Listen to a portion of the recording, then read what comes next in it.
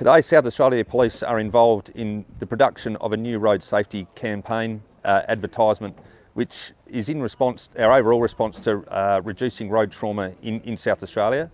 Today's advert focuses on drug driving and is part of the state government's $11 million annual commitment to road safety in South Australia.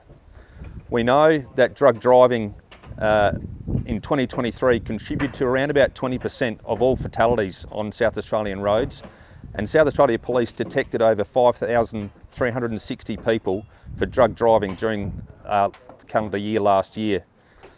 That is proof to us that if you're going to drug drive, then you are going to get caught, and we will remove you from the road so that you are safe to yourself and you are safe to other people who are using our roads.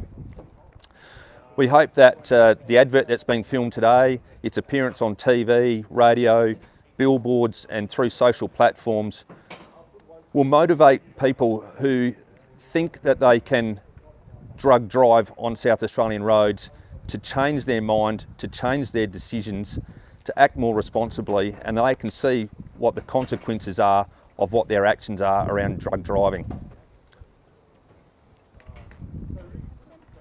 What will we sort of be seeing in this advert? Will we just, I noticed in the release it says there'll be a drug testing with a positive result as well as a crash. Are they sort of concurrent, or how will that work? So the advert is comprised of two parts around a drug driving scenario, and that is one drug driving scenario based on someone who's taking methamphetamine and decides to drive. And my understanding was yesterday there was some filming in relation to that aspect of this advert where a drug driver on methamphetamine was pulled over by a police officer and tested, and the result of the sanctions of drug driving what flowed from that particular scenario, and shows the consequences of what you stand to lose as a drug driver. Today, as the ongoing part of that advertisement is a controlled collision between three cars where the person is driving on cannabis, and the consequences of an impairment to your driving ability if you decide to drug drive on cannabis. And it's not just cannabis, it's an impairment on your ability to drive whether you take cannabis or methamphetamine or MDMA. The adverts are designed to show you what you can lose and what the consequences are of you undertaking those actions. What messaging do you hope this kind of drives home to drug drivers that might be watching this advert at home? Look, our main part about this is just to motivate those people and get those people thinking that if they want to consume prescribed drugs or illicit drugs and then make a decision to get in behind the wheel of a car or get on their motorbike and ride, what consequences that can have for themselves, what consequences it can have for their friends, their family, who they might be with while they were driving, who else is using the road. So really these adverts are trying to motivate people to change their thought process around getting behind the wheel and drug driving. So obviously given this is kind of there've been other adverts filmed, the last we saw was a seatbelt advertisement. Do you think the message is getting across with this kind of campaign? Look, as I said earlier, 5,360 plus people last year were detected drug driving in South Australia.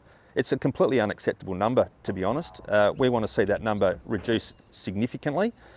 We don't want people drug driving on our roads because of the trauma that it can cause. And as I said, 20% of the fatalities last year involved people who had drugs in their system. These adverts are about changing the landscape of that, about pricking people's conscience about what they are doing.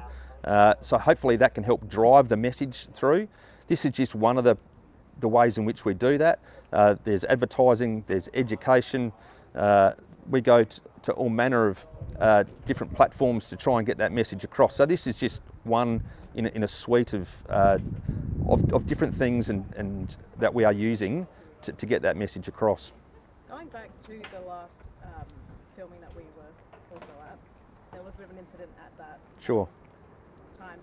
What other safety precautions are in place this time to make sure that nothing happens?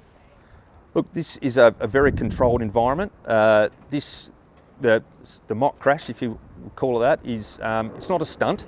Yeah, it is a special effect. No corners have been cut in terms of safety. and you would have seen walking down here today how many production staff are here, making sure it is safe, how many people are watching on this particular advert so that everything is controlled, the safety is done. You'll see that the vehicles that are being used in this particular crash are on cables. There's no humans in the vehicle. It is all done remotely and by remote control. So I'm very confident that we won't see what happened down at Alberton here today. So. And all the people, the residents have been notified?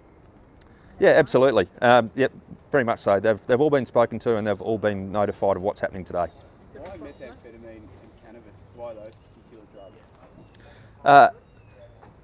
Our legislation allows us to test roadside for methamphetamine and cannabis and also MDMA. But we also know that cannabis and methamphetamine are up there with the most commonly used controlled drugs. So our testing regime as it stands at the moment allows us to test for those particular drugs, which is why we're focusing on those drugs being part of this particular advertising campaign. Thank you so much. Thank you. Thank you. No worries. Thank you so much. Thank you. Cheers.